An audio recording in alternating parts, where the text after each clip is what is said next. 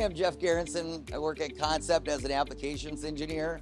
Right now, we just got in the new SW-20. What really makes this machine special over a lot of the different Swiss that are out there on the market is the fact that we have a Z3. So this independent Z3 axis has a 1.9-inch stroke, which allows you to do operations like lathe mode, where we're able to park the material out and move the tools. One of the other features on the newer Swiss that are coming out from Star that I really like is they're placing all of the manifolds.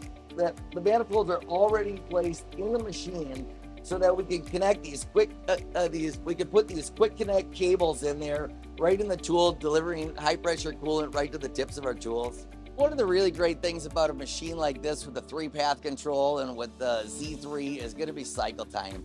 It's really beneficial to customers that have high volume parts and they're looking to get a reduction on cycle time to increase the margins.